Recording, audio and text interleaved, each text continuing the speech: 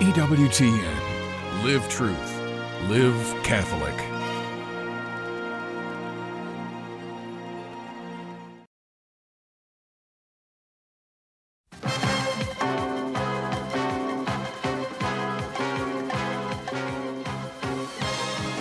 Mother Angelica Live, brought to you from the Eternal Word Television Studios in Birmingham, Alabama.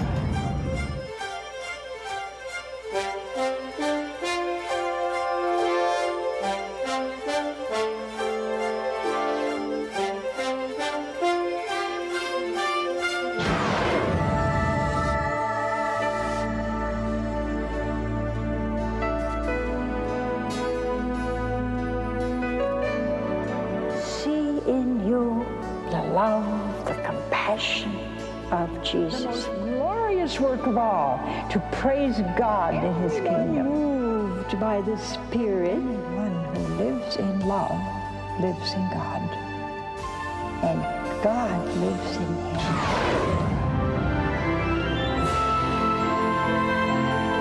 What a wonderful thing is our church. This whole network is built on trust. The essence of evangelization is to tell everybody Jesus loves you. We're all called to be great saints. Don't miss the opportunity.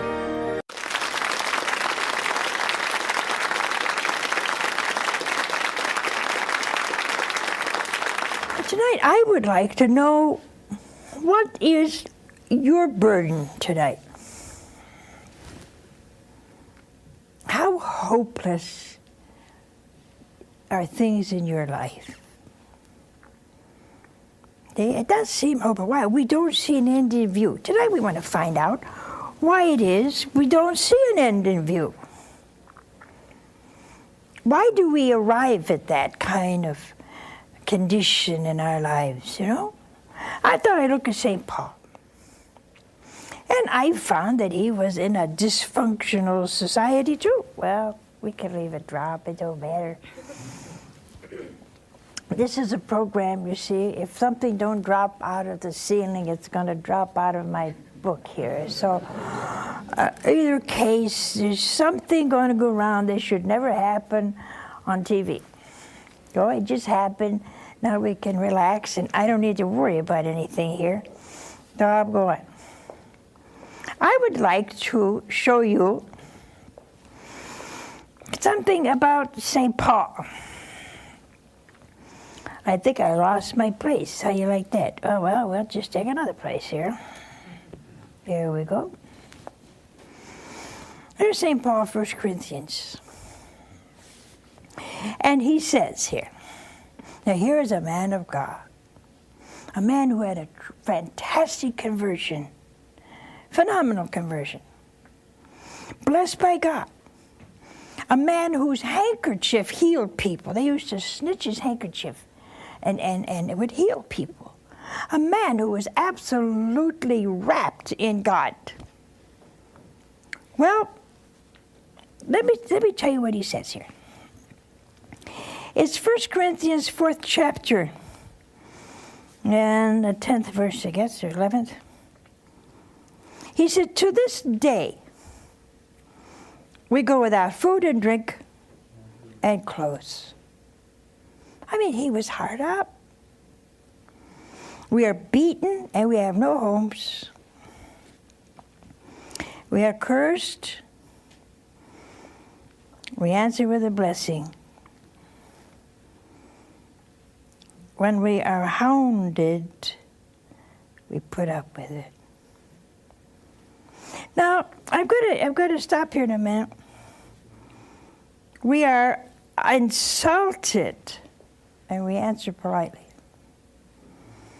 We are treated as the scum of the world. Even to this day, the scum of the earth. Now, we have to ask ourselves a question. St. Paul was abused. If you were to say to Paul, if he was sitting here and you'd say, well, I'm abused, and he could say, so was I. And you would say to him, but I'm hungry. And he would say, so was I. And I have no friends. And he would say, neither did I. And you would say, I'm insulted. I'm offended. And he'd say, well, so was I. So what is the difference now between Paul, who suffered a lot of the things that everybody suffers today, and not only that, the persecution that we have today are little insults. You know, Mother Angelica's behind time. She's pre-Vatican. We got a lot of saints pre-Vatican. Did you know that? I mean, we must have thousands of saints. They're all pre-Vatican. I'll buy it. Whatever they had, I'll take it. So you get these little jibes every so often, you know. But there's nobody threatening to throw you before a lion. Well, at least not yet. See, when they said persecution, they weren't talking about words, bantering back and forth. They were talking about being put up and lit, set afire, or their heads cut off, or thrown before a lion. And that fear was so constant that they had to hide in catacombs. So now we got to ask ourselves, well, how did they make it? And we get so in such despair and so disheartened. Tonight you call me and tell me what puts you in that despairing mood? What are you disheartened over? And what are you disheartened about? I want to think the little thing more here would say, Paul, we are in difficult. This is 2 Corinthians now. This poor man had a problem, didn't he, huh? We are in difficulties on all sides, but never cornered. This is also the 4th chapter. We have no answer to our problems, but we never despair. Oh, now here we're talking about despair tonight. We're persecuted, never deserted, knocked down, never killed. Now, if you look at these two passages, you'll find the reason why we don't react in the right way to all these horrible things going on in the world. In here, St. Paul tells us that he says here, we answer with a blessing when they're cursed. When he worked and got nothing out of it, he was gentle. When he was hungry and beaten and had no place to go, he praised God. Now, if you look over here, you'll find out that he had a terrible difficulties. He would go and he'd preach to a whole group of people and maybe stay there 6 months, a year, and as soon as he left, he started going down the drain. That's why we got these wonderful letters. So there was in the life of St. Paul the almost same difficulties, same fears, same anxiety, same persecution, same insult, same abuse. And yet, he became a great saint, and he died to cut his head off. I mean, you know. Now, these people had a different outlook than many people do today. And the reason is, in the beginning of Christianity, I think the faith was so strong. And today, I think especially in America, our faith is terribly, terribly, terribly weak. Why? Because we constantly compromise. We're always compromising. We compromise everything. And when you compromise, remember, you always lose something. You always lose something. You always give up something. And if you do it constantly, the first thing you know, you wake up some morning and you have nothing. But the faith, you see, that the people had then, and we should have now. They knew there was glory and merit in their suffering. They knew that they were imitating the Lord Jesus. They knew there was a most wonderful place in store for them. But Jesus said that. So with all that in mind, they never despaired. I mean, they had the same things. You know, women in those days, they were not worth nothing. Even in the gospel, it counted men. There were 5,000 men. They never even counted women and children. Now, you don't have that today. But a lot of people despair over that. Never despair. These things must come. You realize that our dear lady, who must have known for a long time, especially since she was read the scriptures so much, what our Lord would go through, she never despaired. Why? Well, I think the first thing we need to do is to see the Father's hand in everything. Everything. Our dear Lord is a wonderful example of that. He saw him in everything. Even before Pilate, he said, "You don't have any power over me unless it comes from the Father, from above." And see, we don't see God in everything. We think, well, if God is in everything, why doesn't he change it?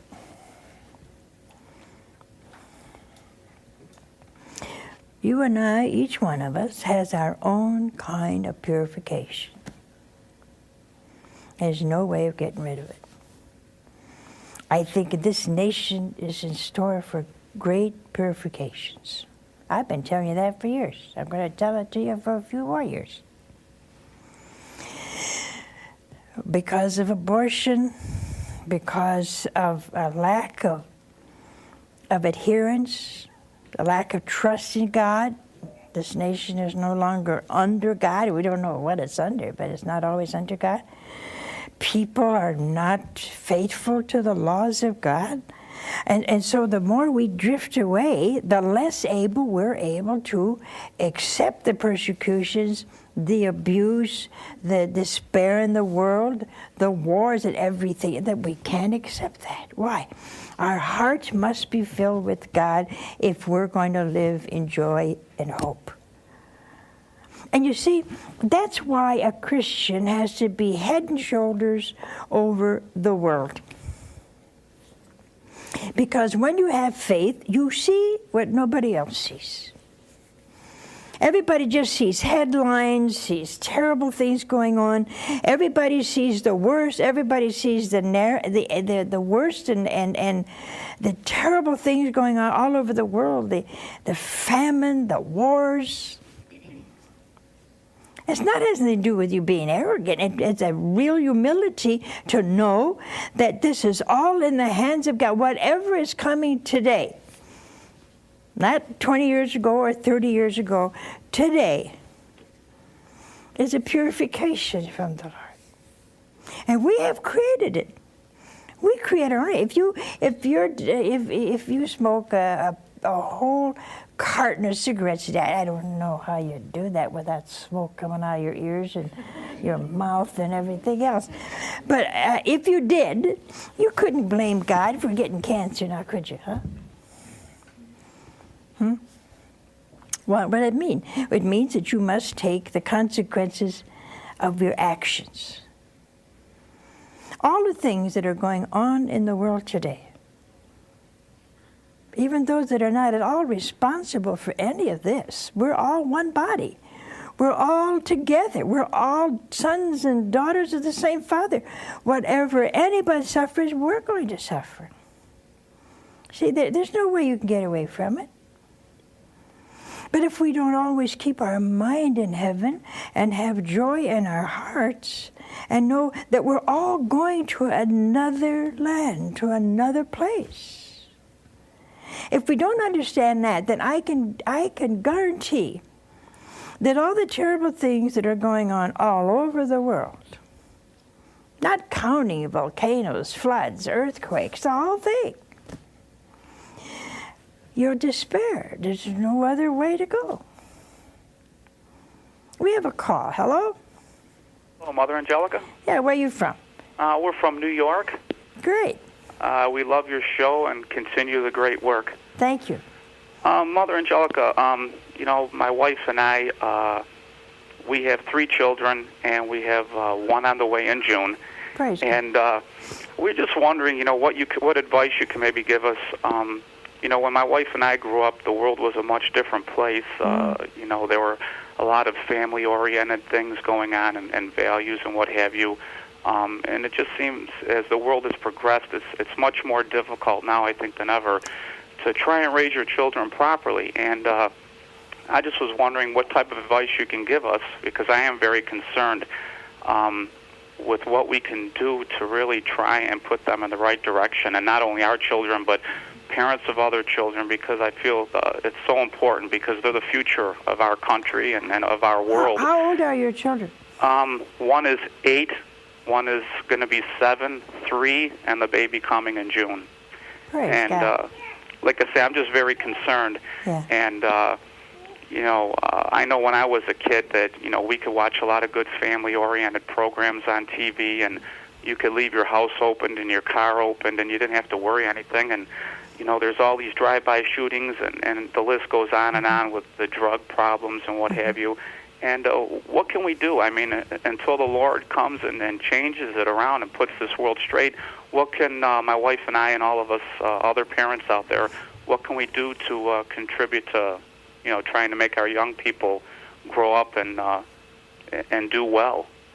Well, I think it's a process. First of all, you have to be those loving parents that your children need to have amidst children who have no parents at all, or parents who don't care.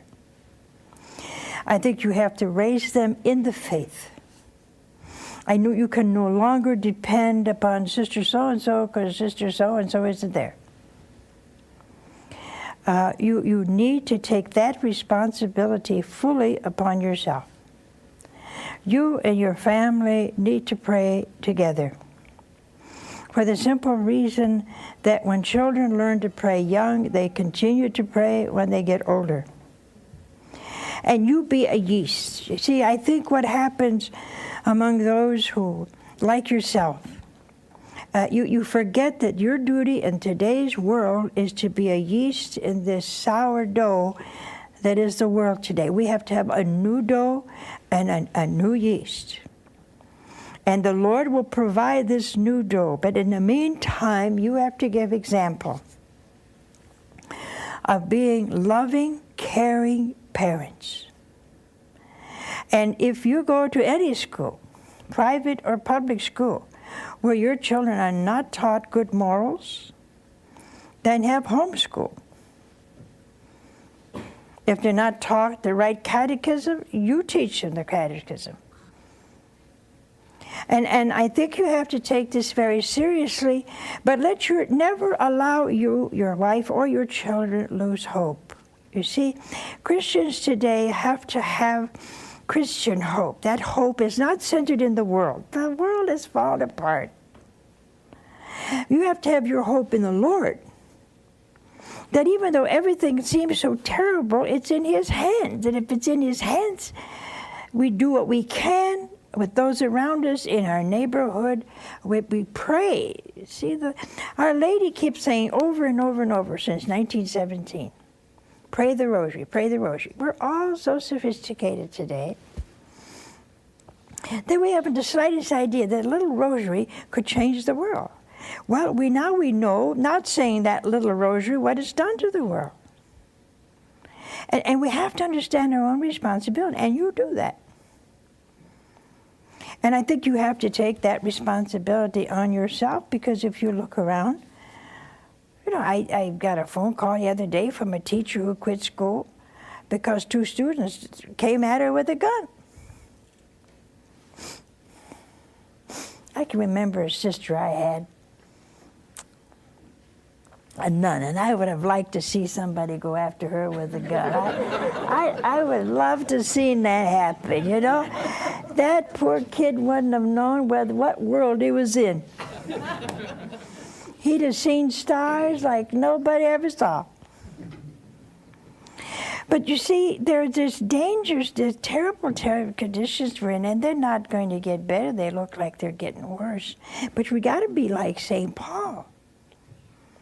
If we're insulted, we answer with gentleness. If we're abused, we have to accept the conditions of the world. We do all we can to change it. Within the scope, within that little world we're all in. We're all in a little world. I went to see my aunt in Philadelphia one time, and I went more places when I went to see her than she went, and she lived there for 30 years. All she had was her little neighborhood, which was Passyunk Avenue. Everybody's like that. Most people, they live in a certain place in their little world, and that's what you got to change. That's what you have to pray for. And I think if you train your children to understand that the thing that's going to change the entire world is prayer. We need to pray for our president. You need to pray for your governors. You need to pray for your mayors. You need to pray for all of these people that have responsibility, for priests, for bishops, for cardinals, for our Holy Father. Maybe if we prayed more, things would be better. And if you prayed, you say, well, things are getting better. Then we must humbly accept what isn't getting better with humility of heart. It's my purification. It's your purification. We have another call. Hello? Hello. Where are you from? I'm calling from Chicago. And what is your question? Well, my fiance and I have been living together for the last 4 years, and we didn't do it intentionally just to live together. It was kind of a thing we were going to eventually get married, and I didn't think at the time that I would be able to ever have children, but that kind of changed after about a year of being together, and now he's 2, and now I have another one on the way, and now my fiance has kind of changed his mind about getting married right now. And I feel so bad about it, but I didn't do it deliberately, to hurt our Lord or anything like that, but it was just, I was thinking of myself at the time and nobody else. And I've gone to church, but no priest will listen to me. Well, sweetheart, you made a mistake, see? I know we didn't want to, but you're suffering the consequences of this now, you see? And the consequences are there because, I hate to say this, but men so often, we had one the other night said the same thing. He doesn't want to get married. Why does he want to get married? He's got everything he wants. But you see, honey, you cannot longer live with this man. You can't live like you're a married woman when you're not. Because it's bothering you. You see what it's doing to you, sweetheart? And you got to really stop this relationship. See, it's hard saying this, huh? You can't compromise. See, you're all torn up inside because you understand now after all these years and 2 children, 1 on the way. So you can't constantly say no to God. You have to start saying yes to God. See, you'd be better to live by, you're the one that's making the money. Be better to keep your job. You say, oh, it's terrible to leave him. Is it not better to leave someone than to lose your soul? I don't think your intention was to hurt God, but you hurt God, you see? I wish I could have you right here and give you a big hug and dry your tears. I wish I wasn't so far away. I wish I could just give you a hug. Maybe somehow, through God's grace, you'll feel that hug. But the hug I would like to give you is to assure you that God will forgive and forget. You owe that to your children. This man is wavering. And if he loves you, marriage should not be a hard thing. And maybe that's what you're not able to face, huh? You've loved him and you've been sincere and you've given him everything you have. It's time now to stop. It's time to say, I've had enough. I'm not going to offend God. I'm not going to offend this temple of the Lord. I'm not going to offend my children.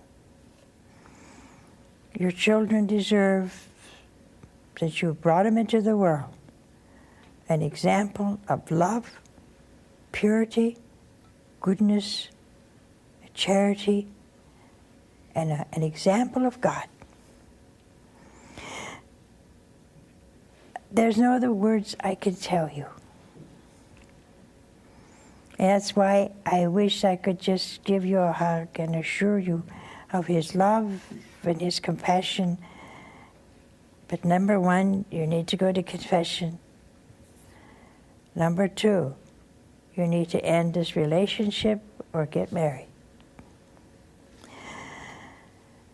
If he doesn't want that, show him the door. You must, if you're going to give yourself to anyone, do it in the sacrament of marriage. You are already the breadwinner. The Lord will bless you. And maybe wake him up. Men have a terrible habit of taking advantage of weak women. Be strong. Ask Jesus to help you. And he will. I will pray for you and your husband. Well, not really husband. Hopeful husband. Don't wait too long. Get your soul in order. We never know when the Lord will come. Let's be ready. We have another call. Hello?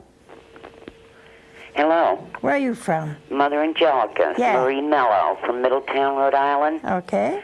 My daughter was murdered on the 4th of July, and her husband set her on fire. Oh, dear Lord. And she came home to me with her little 6.5-year-old boy. And her legs were burnt. She looked like a mummy when she came home, so badly burned. And January 4th, she had to go to the trial. And when she went to the trial in the courtroom, her husband shot her in the head and shot her in the chest, and she was dead. And she was shot at 8:30, and at 11:30, I was praying the rosary with EWTN, and that's when she died. And my son called and had a priest give her last rites before she died. And Mother, it's been the Lord Jesus that's held me together and our beautiful lady. And I just want to witness to the world how evil this world is and so much violence in the world. Yeah. And I've had the media here and the papers, and the Lord has just carried me all through this. And I offered it all up for you and EWTN and everyone that supports EWTN. Thank you, Jesus. And everyone thinks I'm a little crazy, but I know Jesus and our beautiful lady, Mother, loves me very, very much. Yes, she does. Do you have the child? Yes, my grandson. We had to hide my grandchild, but he was caught and he's coming up for trial please have everyone pray for justice in this man. He's only 23 years old. My daughter was 30. Just have everyone please pray for God's justice. Yes. Did she have any children? Yes, one boy, 6.5, Mother. And you have him? Yes. Thank God for that. I thank God for you. In this terrible tragedy, this very thing that people read every day and just get so full of despair. And you see, you proved tonight what I couldn't possibly have proven, no matter what I said. You proved that in the midst of a terrible, terrible tragedy and injustice, you followed Jesus as he was on the cross. And if people say you're crazy, from the world, that's a compliment. You know, the world doesn't know what it's doing, doesn't know what it's all about. You've done the most magnificent thing, and I want to thank you for offering up all that terrible tragedy for ourselves here and all our EWTN family. Thank you for your courage and your strength. And thank you for thinking of us. And maybe that's why the Lord has blessed us. For people like you who have had a terrible thing happen and forgive. And come through it without bitterness or despair.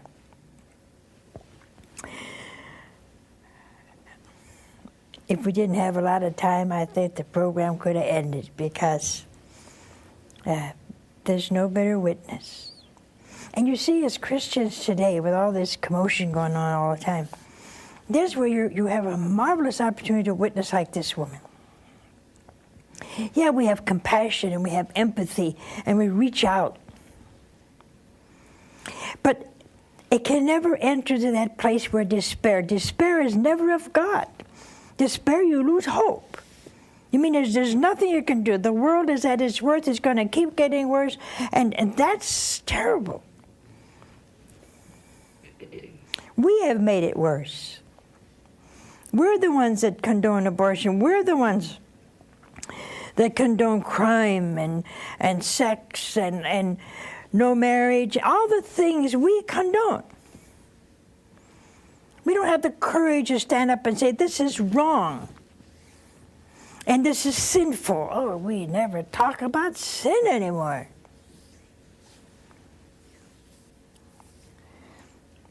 Because we don't love enough to tell the truth. How many people you know are willing to tell you the truth? Huh? How many people love you enough to say, sweetheart, you're ruining yourself and jeopardizing your eternal salvation. Now stop it, will you? This is the world of human respect. It's like a little boy running, getting near a cliff, and his father don't want to protect him because he might, if he tackles him, he'll scratch himself. So he just runs all the way down the cliff and kills himself. You see, that doesn't make any. You know what human respect is? You don't know? Human respect is, if I have something to tell you that I know you're not going to like, but it's true. Some harm you're putting yourself, some danger you're putting yourself in, or some error you're in, or some heresy you're in, and I don't tell you the truth. And the reason I don't tell you the truth is because I'm afraid you will think ill of me, or you won't love me anymore, or whatever. That's human respect, which means I am more concerned about your love for me or your respect for me than I am for your salvation. That's dangerous. That means you don't love at all. See? I can tell you one thing. I love you all very much, and I'm going to tell it like it is. Because I want you in heaven. And I'm not going to let you go. somewhere else. We have another call. Hello? Yes, Mother Angelica. Yeah, where are you from? I'm from Indiana. My name is John. And what is your question? Well, I have a comment, and I'd like to, since the program is on despair, I'd like to offer something of an antidote to despair. Good. This is my 11th year anniversary of sobriety in Alcoholics Anonymous. Good. And one of the things that I learned through all of the despair prior to my getting into Alcoholics Anonymous and returning to the church was the benefit of prayer. Yeah. And I would just like to share for all of those 12-step people out there the 11th step, and I think it says it all. And it is sought through prayer and meditation to improve our conscious contact with God as we understood Him, praying only for knowledge of His will for us and the power to carry that out. And I'll tell you, that's carried me through a lot of times when I could have despaired about sobriety, I could have despaired about my faith, and a whole lot of other things. Right. And one of the things I do remember in all of my travels, in a visit to the Sistine Chapel back in the 60s, the painting behind the altar by Michelangelo, in the lower right-hand corner as you face the altar, there is a man sitting, and he is the embodiment of despair. Right. I'll never forget that, and I don't want to feel that way again. God bless you. Well, I love your program. Thank you. And I'd like to hug that lady from Chicago, too. I understand what she's going through. I know. I think we all want to hug her. But that's true. You see, without prayer, you can't. And that's why the rosary is so important. And I don't care if you're Catholic or Protestant. I don't care what you are, who you are. You ought to say it. And the reason you ought to say it is because it's a simple prayer, but it's powerful. Why is it powerful? God made it so. I don't have to know why. You know, I think we have to know why. Why this? Why that? Why this? Why? Why you gotta know why? Here it is. See how simple that is? Just imagine that if we'd all said this since 1917, none of this would have happened. That terribly simple? Huh? I hope you feel bad, all you Catholics out there. Haven't said a rosary, you don't even know what one looks like anymore. I bet it's somewhere in one of your chest of drawers, you know, it's way in the back. Why don't you go get it tonight before you go to bed? See how rusty it is. That woman showed me her rosary. It was silver, but it was all tarnished. And she said, oh, I got to clean this. And I said, oh, I know how you can clean it. If you'd have been saying it all this time, it wouldn't be tarnished. So I like you all to go, all you Catholics out there that haven't said a rosary in years. Don't blame it on your priest, because he won't let you say it before Mass, after Mass, or in between. You're deaf and blind? You can't go in your room and say it by yourself? This little thing here, and it's small, huh? Would have saved this whole country from being, and this whole world from being in the rotten shape it's in. But it's not too late. Start tonight. We have another call. Hello? Hello, Mother. Where are you from? Pennsylvania, Ringtown, Pennsylvania. What's your question? Mother, I work in what is called a student assistance program, and I work with about 7 different school districts in a small county in Pennsylvania here. And I'm dealing constantly with children everywhere from ages 8th grade up through 12th grade, with suicides, self-mutilation, drug and alcohol abuse, sexual abuse, physical abuse. You name it, I mean, I deal with it. And kids who are really, really hurting, really in a lot of pain, come from very dysfunctional families where there's a lot of pain. And I guess my question is, how do I keep... it's not that I despair, but I find myself getting a real negative kind of an outlook. You know, I'm trying to help these kids, and, you know, half the time you run into a brick wall. I do pray for them at times, but within the field itself, I guess, it seems that a lot of the professional people themselves have, shall we say, a lack of faith. They're either agnostic or outright atheistic in their belief systems, and I really struggle, trying to get across to these people, that there is a God, and just like you were saying earlier, He is in control of things. But I find myself even doubting at times when I deal with this day in and day out, day in, day out. Tomorrow I have to go out. A little girl was killed, run over by a car, and I'm going to go into an elementary school and try and deal with those issues, deal with the family and deal with these kids. And, St. Augustine, going all the way back to him, had talked about if there's a good God, how can there be such evil? Right. And I look at these issues and these kids and the pain, and I myself am in pain trying to deal with it. Yeah. I think what you need to do is what Mother Teresa does. She sees the worst kind of poverty, leprosy, people alive being eaten up by maggots, the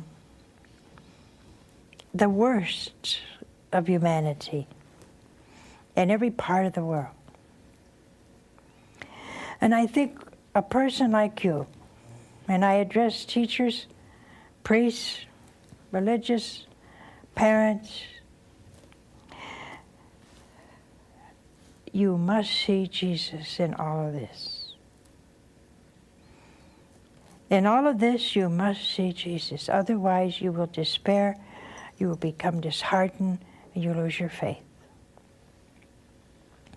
You must see Jesus in that abused child.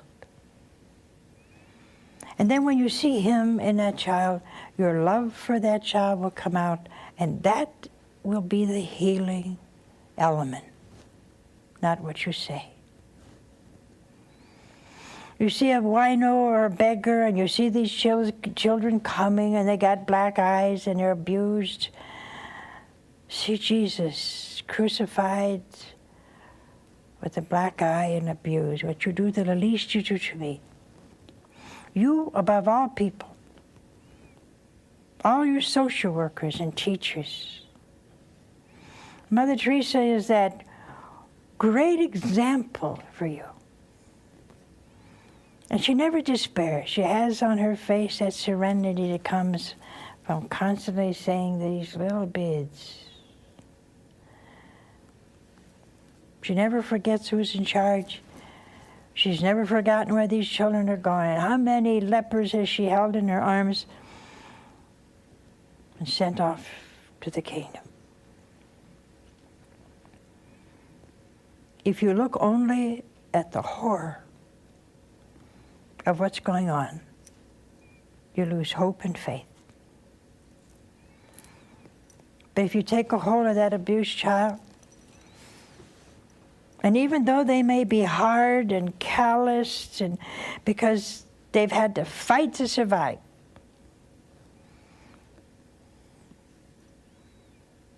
I didn't know God for a long time. I was busy surviving.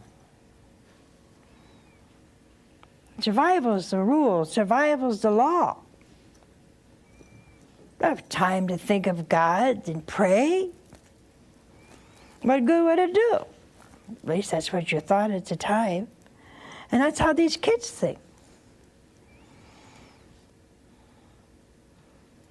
But I've often wondered what I would have done if a sister or a priest, or anyone for that matter, would have put their arms around me and said, hey, have courage, huh? There is a God and He loves you. Don't despair. Let's work on this together. I'm convinced that it isn't that bowl of rice that Mother Teresa gives. Anybody can give a bowl of rice. There's that part of Jesus in her that sees Jesus in that destitute, desperate, diseased individual. But when Mother Teresa came here one time, she said the poverty in America was much worse than India. Not physical, not hunger, but the spiritual poverty. I attest to that. I attest that the spiritual poverty in this country is an abomination. You can pick up a leper in his destitution and pain, make him reach out to you in love and gratitude. But there is no desperation in the worldly and the calloused, the hard, you see. And so you must be even greater than Mother Teresa. You must give even more love and more compassion. You must not only be Jesus to these children, they haven't seen any Jesus yet in this whole wide world. It's nothing but rot and pain and suffering. That's all they know. It's not their fault either. Think of this little body who is bruised and hardened because it has no love, no joy.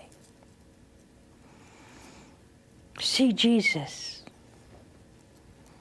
And if you and I don't see Jesus in everything that happens, good, bad, or indifferent, I will not be purified or sanctified, and I will not help to sanctify others. Because if I am as blind as they are, then it's the blind leading the blind, isn't it, huh? You can't afford to be negative. You can't afford to lose faith. Your faith must increase with every new child you see that needs help. And yeah, they don't listen. Because sometimes they listen, they've been done it. They're streetwise.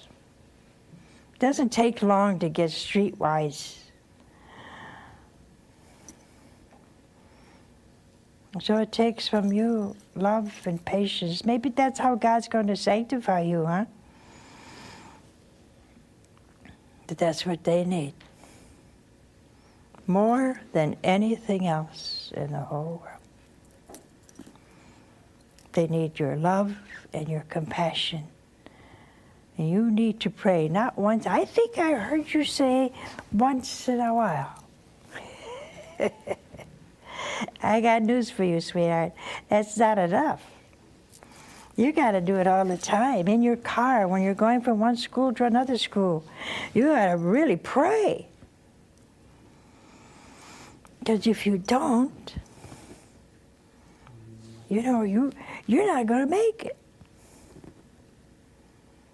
And I don't mean you have to be pray, Hail Mary, Hail Mary, Hail Mary all the time. It's prayer in your heart.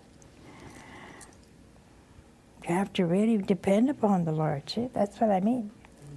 Anyway, we have another call. Hello? Hello? Hold on. Okay, well, hold on. I want you to, all of you to read St. Paul. Read St. Paul's 2 Corinthians, the 4th chapter, and the 4th chapter, and the 1 Corinthians. And find out why it is. And I'll tell you right off the bat, it's because we don't pray, we don't see Jesus in the present moment, we don't see Jesus in pain and suffering. We're kind of an hallelujah people. That's wonderful. We should sing hallelujah in the midst of pain if you really want to be a Christian. But some people can't do that, you know. But there can be in all of us as Christians a love and a peace. If you're a Christian and you're despairing, who will be able to look up to you for an example? Huh? If you've made a mistake, then be courageous enough to handle it. Put your hand in the hand of Jesus and go on. Don't worry. He's not going to let you down. He'll never let you down. That's where St. Paul is, you know. He says, I'm cursed, but I answer with a blessing. How do you answer? I'm hounded, He puts up with it. People after him day in, day out, day in, day out. Some of you have nagging wives. Some of you have nagging husbands. He said he puts up with it. He's beaten. How many times was he beaten? I forget. I think he's got the Perils of Pauline in here somewhere. Did you ever hear the Perils of Paul? Yeah, he was, beaten up and scourged how many times, and he got, thrown off a boat and in the ocean, and oh, golly, you just wonder how he survived. But he did. How? By prayer and by seeing Jesus in everything and everyone. That's the only solution to our problems. And we're all going to suffer. We all suffer. Every time I think of a fetus being used for experimentation, I get the shivers all up my spine. It's just intolerable to think of a doctor whose hands were geared by God to heal, tearing apart a little baby, huh? A strange world we live in, huh? But what's going to heal it? God. Prayer on our part. We have to be men and women of prayer and accept whatever purification the Lord gives the whole world. We're a part of it. We suffer with those who suffer. We laugh with those who laugh. We rejoice with those who rejoice. We cry with those who cry. We're brothers and sisters in the Lord. What I do to the least, I do to Jesus. Keep your courage up. Keep your hope up. Heaven's just around the corner. Bye now.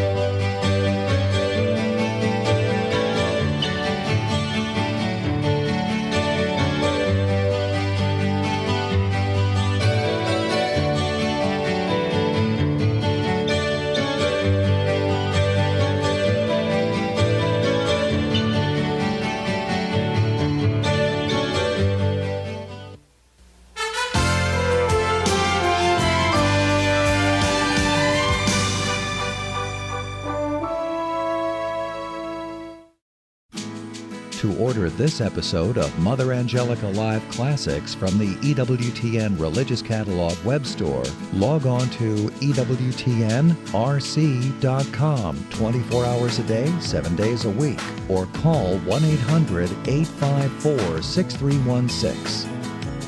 Pursue what matters most in 2022.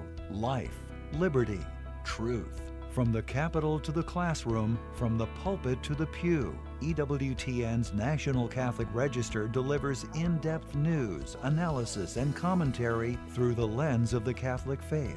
With so much at stake in our country, there's never been a more important time to read the Register. And with award-winning Catholic journalism that goes beyond what you'll find from any secular news service, you'll get the real story behind the events that unfold over the course of the year. Try the Register for free today and get it delivered to your home, office, or parish. Join the Catholics who depend on the Register for its faithful and courageous reporting. Get 6 free issues today online at ncregister.com/TV or call 800-421-3230 and mention code TV. That's ncregister.com/TV or call 800-421-3230 and mention code TV. The National Catholic Register. Read faithfully. EWTN News in Depth is engaging and informative, but don't just take our word for it. Monse Alvarado is probably the most professional, quick-thinking, and engaged news anchor. I cannot say enough good things about what I heard. God bless your every effort. Your new program is very much needed and on track. Kudos and congratulations on the new show.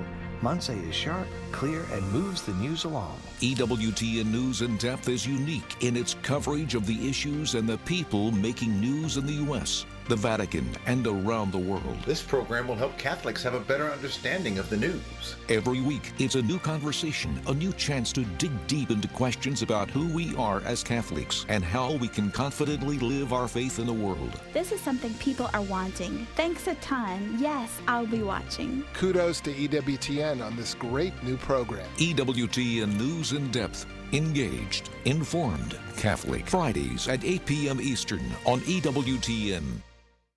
Hello, family. Years ago, I asked Mother Angelica what she thought the legacy of EWTN would be.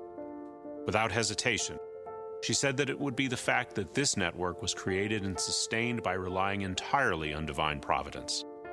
For this reason, she knew that special individuals, people who love Jesus and His church, would step forward to donate to EWTN. And she was right. Throughout our 40-year history, EWTN has been blessed with many people who support this mission of proclaiming the eternal word, Jesus Christ, to the nations. With your help, this network has inspired countless individuals, those who have come into the church, fallen away Catholics who have returned to the sacraments, and the homebound who can watch daily Mass. And today, I hope that you'll go online to tell us your stories of the ways that EWTN has touched your life. I look forward to hearing from you. And I ask that you consider making a gift today, a gift that will inspire people worldwide who grow closer to our Lord, His Blessed Mother, and the saints. Thank you for being a part of our EWTN family. May God bless you. To share your story or to make a donation, please visit EWTN.com/mystory. You may also call us at 1-800-447-EWTN or send your donation to EWTN, 5817 Old Leeds Road, Irondale, Alabama, 35210.